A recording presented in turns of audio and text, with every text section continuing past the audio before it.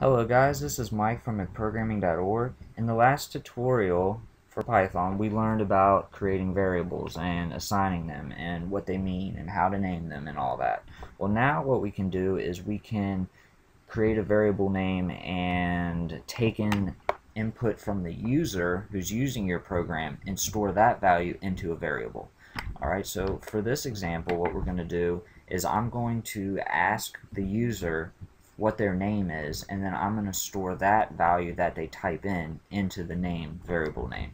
Okay, so we're going to create the variable name, and I'll just call it name, and we're going to have that equal the function. And what a function will do is it'll do a little small task for us, and in this case it's called the input function, and we type input, and then in these parentheses right here is its parameters or arguments. And if you hear people talking, parameters and arguments mean the same thing, so you can use them interchangeably. Don't let that confuse you.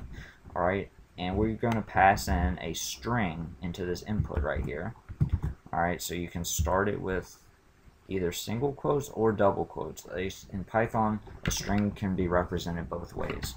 Alright, so we want to have the user enter their name, so a good prompt would be just enter your name, and we'll put a colon right there and a couple spaces, because once we print this out, you'll be able to type your name right next to it. There are ways of making it to where you can write it on another line, but we'll get to that when I talk more about strings. So right now we're just going to be simple, and when I hit enter, what's going to happen is enter your name will be printed on the line below, and then it will give you opportunity to type in something, and whatever's typed in will go into this input function, and this input function returns to this little section of the code right here the value you put in, which gets assigned to name.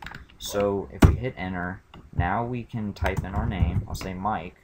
Okay, so right now name is holding this value, Mike, and to prove that, all we have to do is call the print function, and in its parameters we just can pass in a value. So name, and hit enter, and Mike. So there you go. That is how you get input from the user, and you can use this for numbers as well. So I challenge you to just mess around with the code and see what you can do with it and what you can't. And please join me in the next tutorial, and we will start getting into strings. Thank you guys for watching, and please subscribe below.